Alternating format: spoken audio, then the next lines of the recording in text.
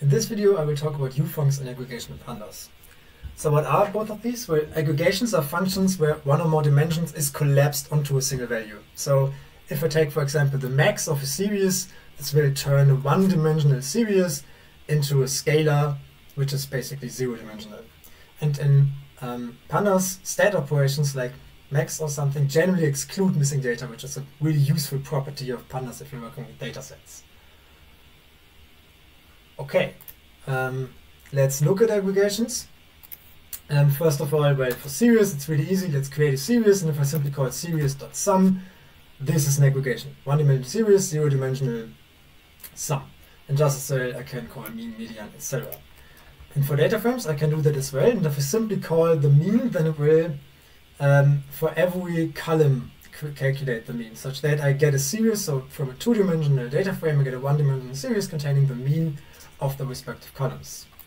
I can specify the axis, and axis equals 0 means columns here again, so I have the means rows actually again, so the mean over the rows, just the same as explicitly saying axis equals rows, but I can also specify that I want the mean for the columns, and then I have the mean, well, I mean both of the columns respectively.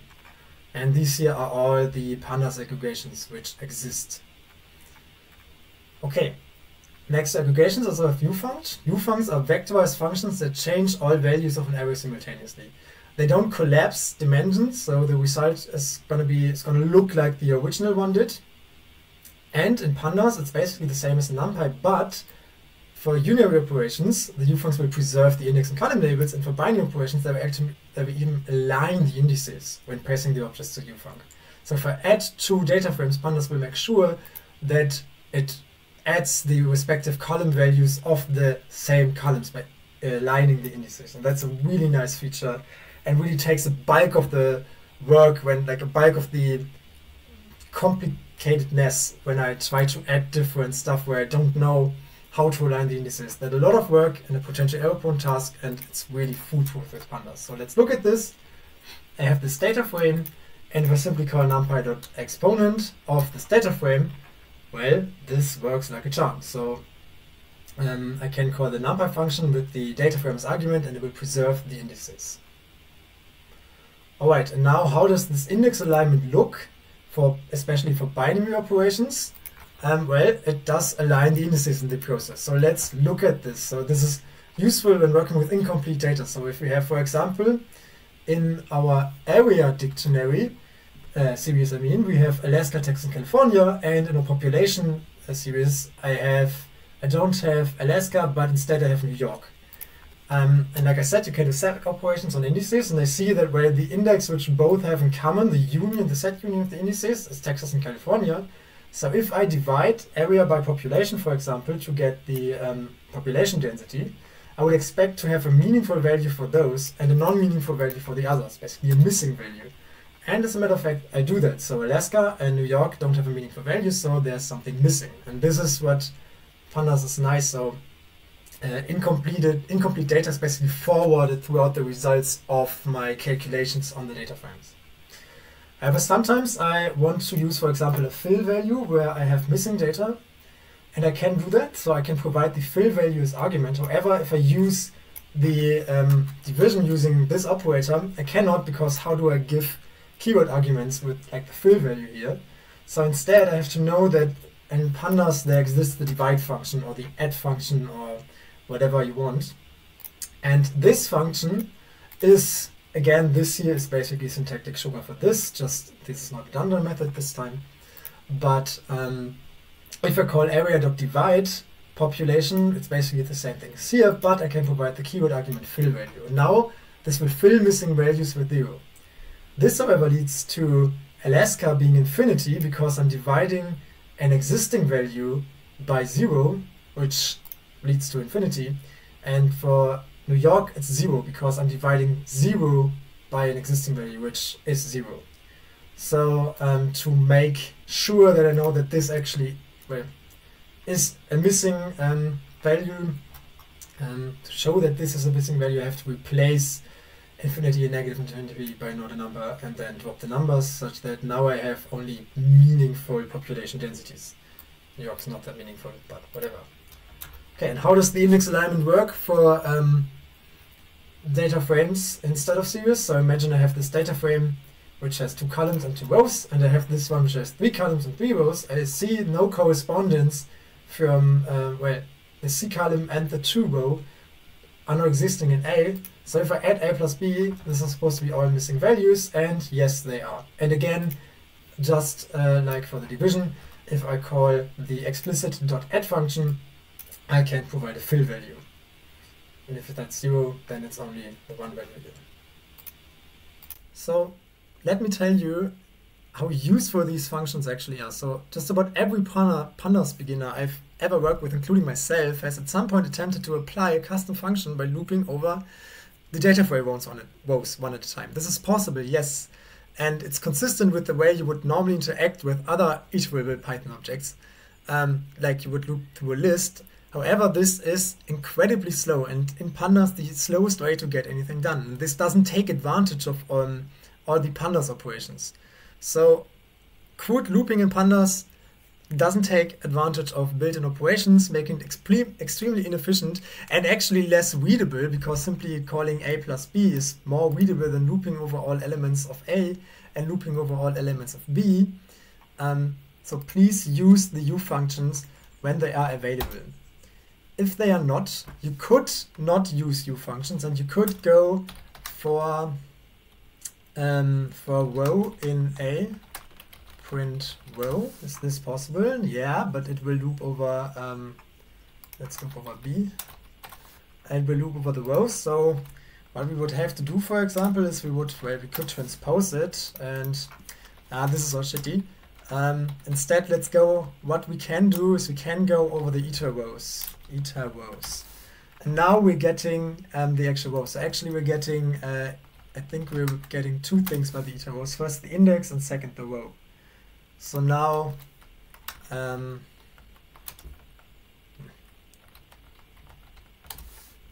now we see that we can loop over, where's A, this is B. So we can loop over the lines, over the rows, getting the individual rows as series. This is possible, but this is not slow. We could also loop over B, but I forgot right now. And I don't want to know, because I don't ever want to use this, because it's not how we're supposed to use Pandas. And I also don't want to show this to you. Okay, index alignment, more index alignment. Let's look at this data frame, and let's add a new column to this data frame. So how do we do this? Well, let's create simply some kind of series which has 0 for all its values. df.index is 9 elements long, even though we only have the odd numbers here. And let's assign, using our assign operator here, the column new. So I've already told this before, the assign method, I mean. Let's assign a new column called new, and let's make this TMP. Okay, and we see now that, well, if I do it like this, then I fill these values here. So the odd values I do fill, yes, and I don't fill the ones where I didn't have anything, yes, but I lose all the even values of my TMP here. And maybe I don't want this. So what I can do is I can align my data frame and TMP on x equals 0. And this now will align the indices. So it will give me a superset of the indices. So it will simply give me the set union of the index of TMP and data frame. So df.index union tmp.index. This contains the even numbers where they exist, so until 8, and from 9 on only the odd numbers until 19, so where they exist in my TMP, the even numbers.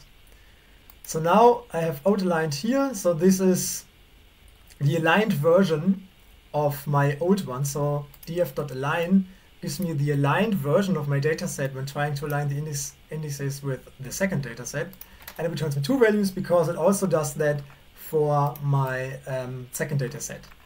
And now I could basically, well, could go for old aligned dot assign new equals new aligned, and this will have all the values including the even ones for the lower numbers here, which I didn't have before. And just as well, I could simply create my series with the index of the original one, if that was what I wanted, and assign them like this, and this one would look like this. However, this has obviously a different effect than what I did here. Next up, agg and apply. So agg is the explicit version for aggregation function. So if we want to apply more than one operation, either ufunc or aggregation, we use agg. So let me create a data frame here, and now I want to aggregate, and now I can provide the agg function a list with either strings or functions in there. So I can, for example, so these strings are going to be evaluated, so evaluated, and made a function of this. So if I call df.aggregate with sum and mean, I will create a new data frame that aggregates, so it takes one dimension from this one, but as I have two aggregation functions, I still have two rows here. So I aggregate from all of these columns, I boil them down to the sum and to the mean. And I can also, if I provide the agg function a dictionary, I can use different aggregations for different columns. So for the column A, I want the sum and the mean, and for the column B, I want the mean and the max, which then results in these three rows where, well, I don't provide the max for A, and I don't provide the sum for B, because these are not a number. This here is, as we see, they reduce the number of dimensions, so these are aggregations. It also works for u-functions. For example, we can use the exponent, and like I said, I don't have to provide strings. I can also provide, for example, the numpy.exp function, which is then going to be applied on all of these values. Alright, and then there's also the apply function, and the apply function is basically the generalization of u-functions for normal functions. So we've already seen the u-functions like CumSum or exp, but apply can be used to run an arbitrary function on all elements of a series or data frame. Note, however, that this then is not as efficient as the u-function, because this will still basically roll over the entire data frame or series and simply apply this function on all of the values. This is still more elegant and still a bit faster than looping, but not that fast. I'm going to get to that in a minute. So let's create this data frame, and then let's call the CumSum function. So this cumulates all these numbers, like cumulated sum. But just as well, this method exists on data frames, but if it didn't exist, I could simply dataframe.apply numpy.cumSum, and this runs the numpy.cumSum function on the columns. So the argument which this function is getting is always a column.